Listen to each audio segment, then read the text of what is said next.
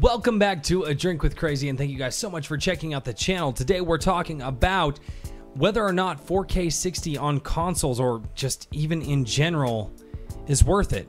Is the gaming industry ready for 4K 60? Or are they hardware ready? Well, is their hardware ready? Are their dev teams ready? Or have we not maxed out 1080? Let's get into that discussion right now. And if you like what we're doing, don't forget to go down below and subscribe and ring that notification bell. Keep in mind, we're looking at our analytics right now, and only 50% of the people who are checking us out are actually subscribed to the channel. So it would be wonderful if you would go down below and do that. And without any further ado, let's get into the conversation of whether or not the world is ready for 4K 60 gaming. We'll see. Here we go. Make sure you hit that subscribe button, make sure you ring that notification bell, and make sure to share this with everyone you know to help us beat that massive YouTube algorithm. So, I know you and I have been talking about for the last couple days whether or not it's actually worth it from a visual sense to actually chase after 4K 60 right now, because I'm sorry, I've been looking at a lot of games, and obviously I am now going through, you just went through Ghost of Tsushima, which, I mean, granted, I'd love to see that at 4K with HDR. Right. But I don't know. I look at how good that game looks. I look at the technical achievements of like The Last of Us 2 or Red Dead Redemption 2. And these are all native 1080p games. Their assets are designed around 1080. Yeah.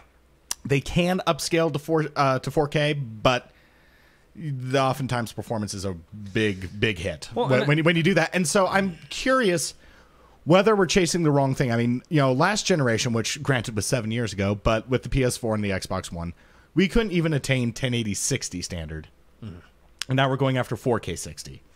Well, so one of the things that kind of brought this up, and I use a couple of frames of reference here, is obviously we watched the Halo Infinite gameplay, and, right? Yeah, and the texturing looked off, and it seemed, and that being said, 343 Studios did come out with a couple of a couple of really good blog posts talking about how. Oh no, they've been very transparent, and I appreciate that a lot. And 343 is doing a great job with, especially a lot and you can tell that they care. But one of the things that we noticed is that okay, so 4K 60. So here's one of my frames of reference, right? You always see that little that graphic that people do, and they're like, okay, well 720 is here. And because they're all showing it in one just picture, right? Yeah. And 720 is here, and then 1080 is here, and then 4K is like, and I actually went off the screen, is like here, right? Yeah.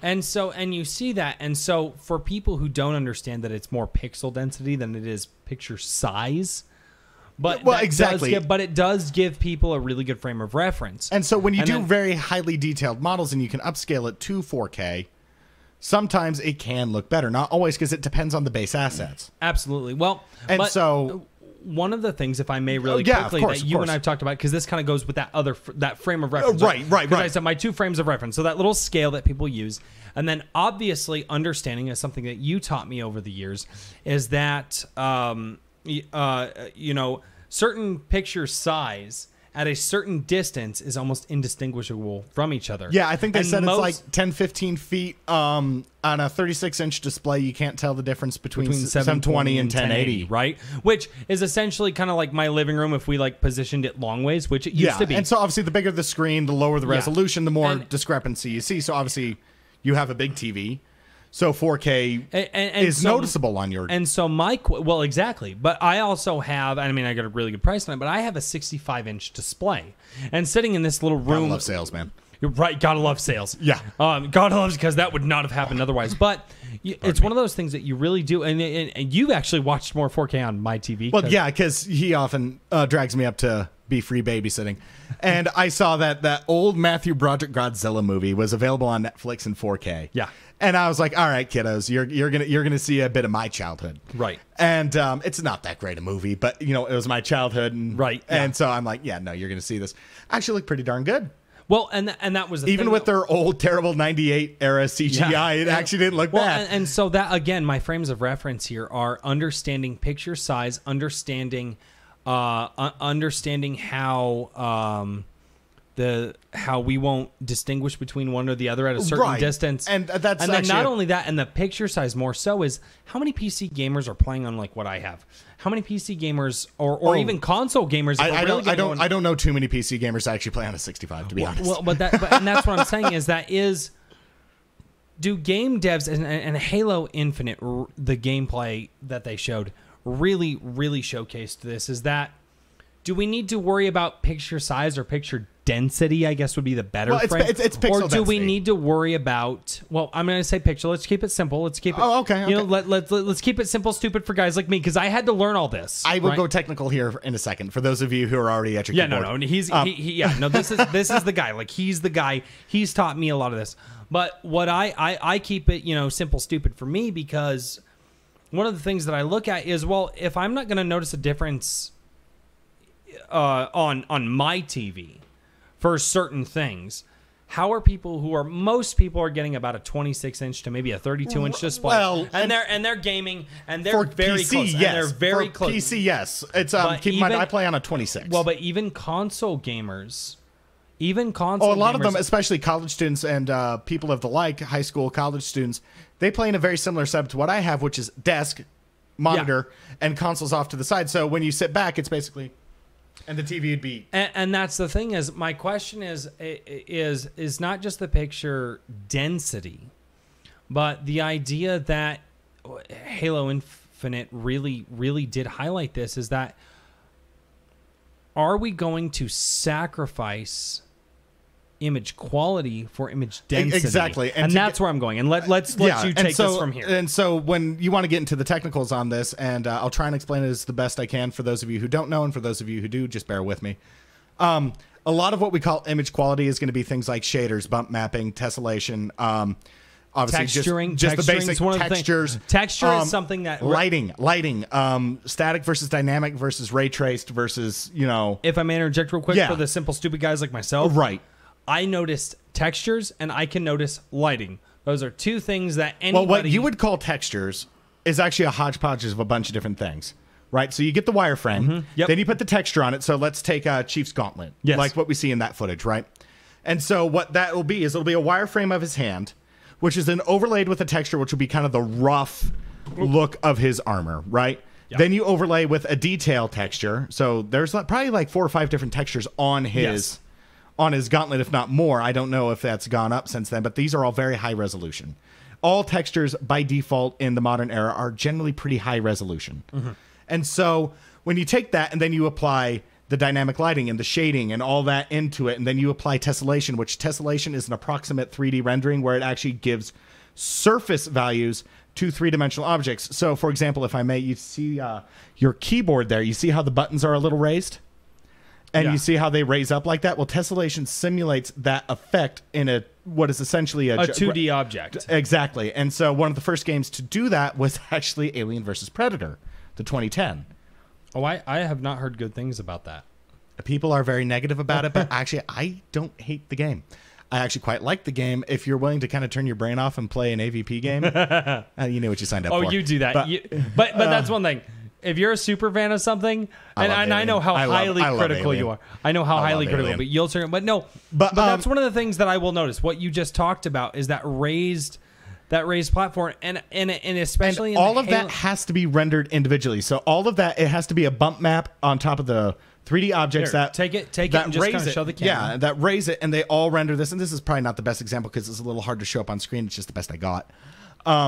Obviously you can see our little chief here, and you can see a lot of the detail on his armor and all that. All that would be tessellated and bump mapped and shaded and whatnot in the final game. And what I'm seeing out of the Halo Infinite is a lot of that seems very flat. Well, and almost like it's from that 360 era, because bump mapping and tessellation are two different things. They both try and achieve the same result.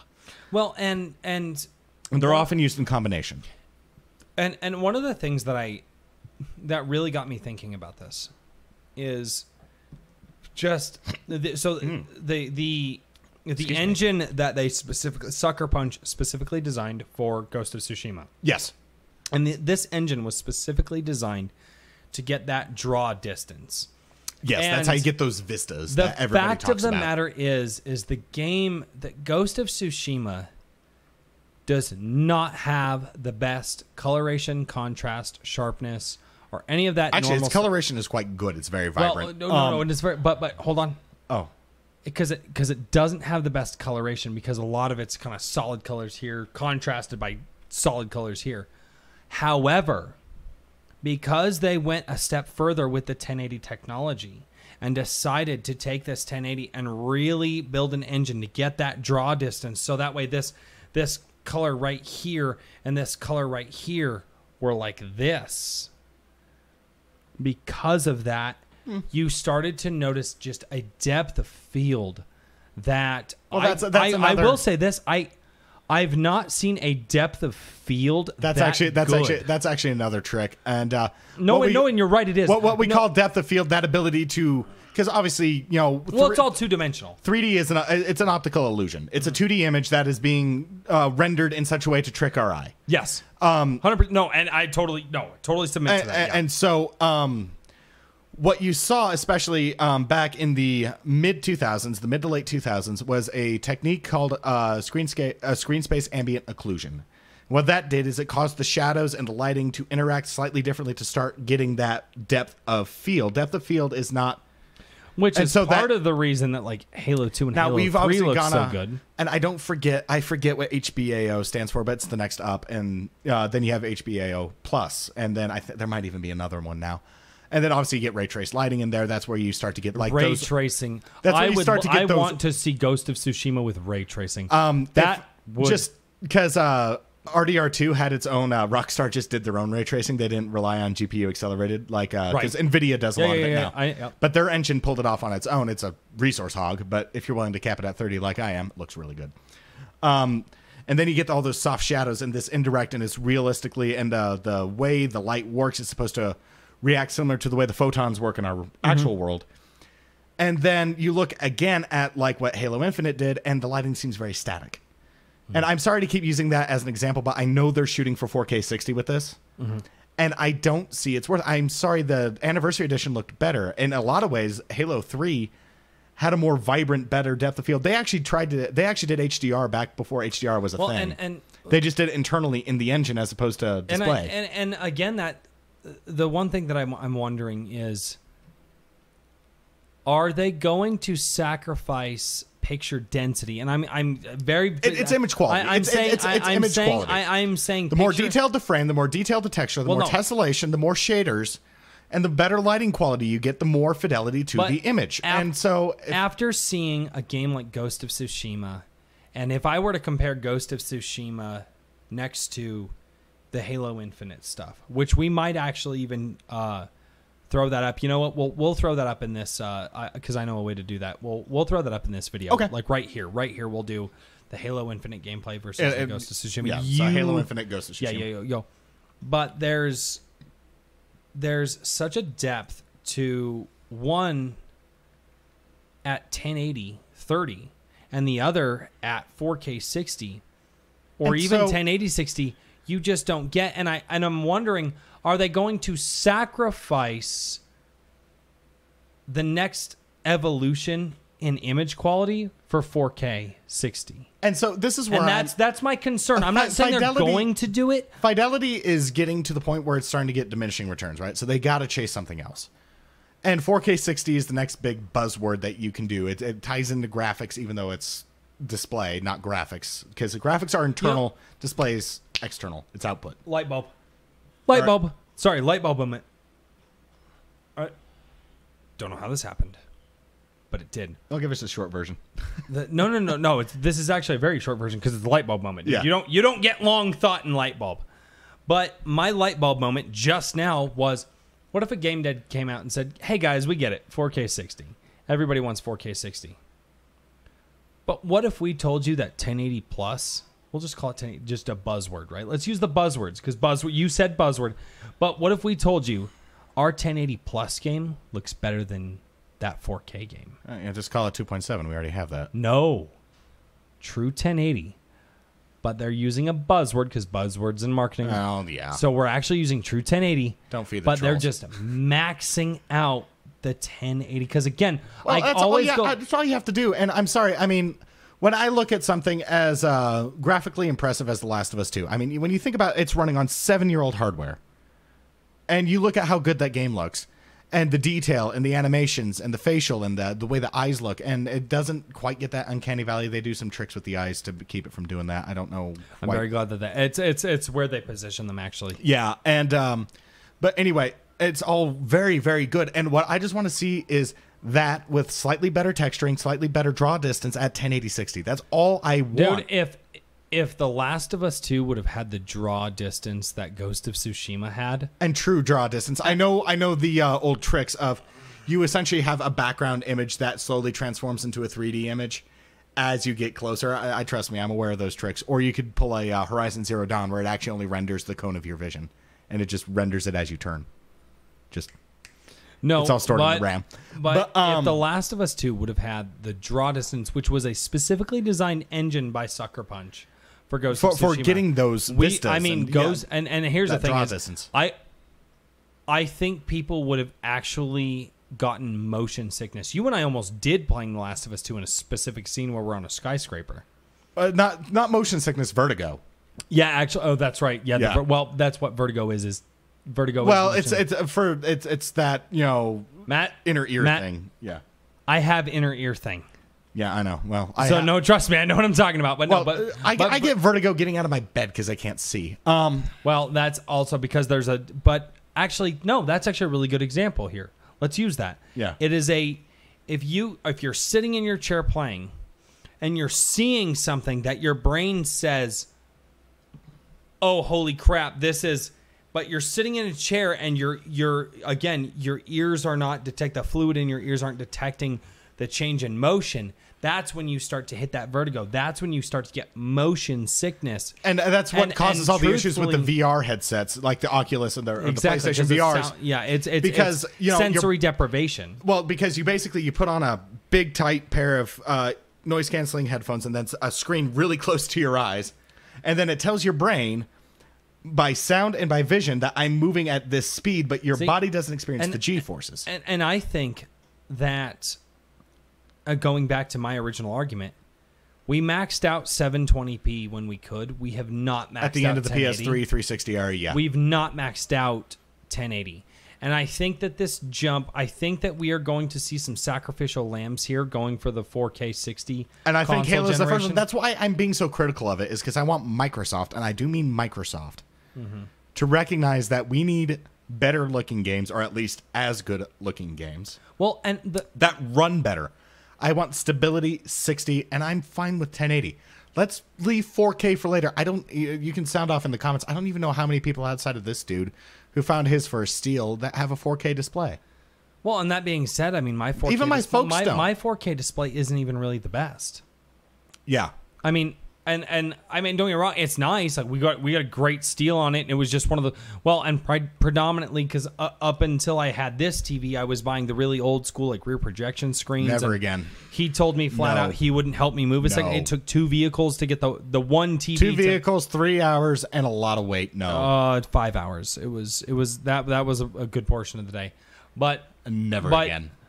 The issue is that I'm looking at is these games that don't have that depth and that feel that would be suck you in. That'd be that ambient occlusion, that shading, that lighting, the tessellation, the base textures, bump mapping. Draw distance is obviously a big one. I'm sorry, you can see this, and I'm sorry, I'm going to do it again. Halo Infinite, the way the grass gets rendered as they go, and old build, sure, not final. I understand all of this, and new Halo game. Of course, I'm interested in it, but I don't want them sacrificing it on the altar of 4K 60 when I don't think it's worth it. Not if that's what we have to do. I think that what we need to do is these console generations need to say we're going to do a 1080 Ultimate. Because if you had, and it would be a certain game dev that would come out, a certain game dev would say, oh yeah, no, 4K 60 is okay, but guess what? We didn't waste our time on that. You know what we wanted to do? 1080 Ultimate. Why? Because we are pushing 1080 to a graphical level that you have not seen before. And I think if a game dev did that, it would sell more. Well, let's be honest, it'd be a publisher. But it would sell more games, whatever game that is, because they would say we're taking the technology and we're maxing it out. And that's my problem is I do not I'm not convinced on the 1080 Ultimate thing. I'm just not. No. You're not convinced on the naming, but you are convinced on, I would rather have somebody come out and say, you're going to get this picture quality with 1080 versus 1080 60? Because let's say 60 is good versus their 4K 60. Or you know what? Do them even better. 1080 120 at this image quality versus 4K 60 at this image quality.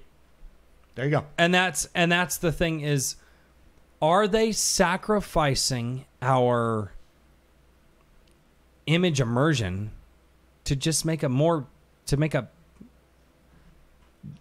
know where I'm coming from with this because I gave my example in the beginning. Yeah. To make just a bigger picture.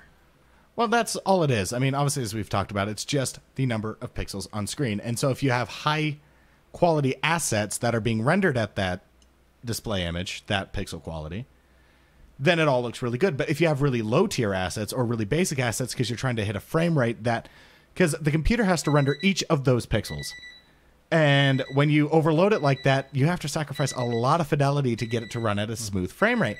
I mean, some of the top GPUs now can't do it, and you're telling me a console can do it? No, that sounds elitist, but it's because of the way they're designed. Obviously, optimization on a console is much more streamlined. But it's well known that PC advances faster because you have so many dedicated industries for it. NVIDIA, AMD, that's true. Intel. But like I said, I am so concerned that we're going to start. It's expensive, though. I'm so concerned that we're going to start losing out on that beautiful picture quality. It's a balancing act. Simply to get a bigger picture. And I'm being reductive here. It's not a bigger picture. But that's what I'm worried about. Are we going to lose our beautiful pictures, our beautiful games, our beautiful... Because The Last of Us 2, we may not have liked The Last of Us 2, but damn it if it is a beautiful. Benchmark. That game was beautiful. It's a benchmark. I'm sorry, Ghost of Tsushima. If I go to play it on 4K 60, am I going to lose that picture that I took so many screenshots of? Are you going to lose when you go do RDR2 on 4K 60 again? Well, no, because they actually have the assets, and honestly, all you're doing at that point is upscaling. It might get slightly crisper, but you probably wouldn't notice that big a difference. Well, but my question is what are we losing by these game developers not recognizing picture quality versus picture size? That's the main focal point, is stop sacrificing detail to achieve this when I don't think it's necessary. 1080 looks fine. Most people aren't playing on monitors that require 4K. I'm sorry. Most people are playing on monitors that are about meh. You don't need 4K on that. What you do need is damn good 1080 on that. At 60 FPS. Or 120. We missed it last generation with the PS4 and the Xbox One. And I said even a year ago or 2 years ago, I was talking to some of my friends on PlayStation. Matt, what do you want out of the PS5? 1080 60 standard. I think 1080 60 standard is what they need to shoot for. I think if they really want to go for it, 1080 120. Well, also, we've also already hit the mid-generation upgrade, right? Where you get the base model, and then if you wait 2 years, you can get the Pro or the Elite or the whatever. So shoot for it in 2 years. Get your hardware sorted out. Get your software sorted out. Try again in 2 years. Oh, all of a sudden this new chipset came out that allows us to really upgrade without a lot of performance costs. Okay, cool. Well, now you slap a $400 sticker on it, and bam, you got a 2-year console. Done deal. So what do you guys think down below? Let us know. Are they really going to use bigger picture and sacrifice image quality? What do you think is going on with the 4K 60 race? Because these are kind of our thoughts, and we're a little concerned about it because we've seen some damn good 1080. Have you seen damn good 1080?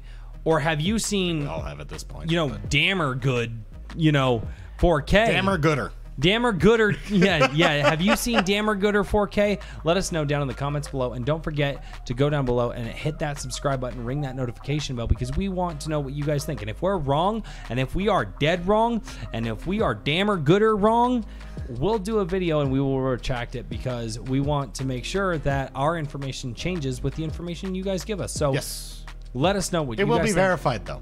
Yeah, exactly. Let us know what you think down below, and don't forget to join us next time right here on A Drink with Crazy. And until next time, everybody, cheers. Cheers, guys. Thank you for watching A Drink with Crazy. If you liked the conversation, make sure to click here to see more.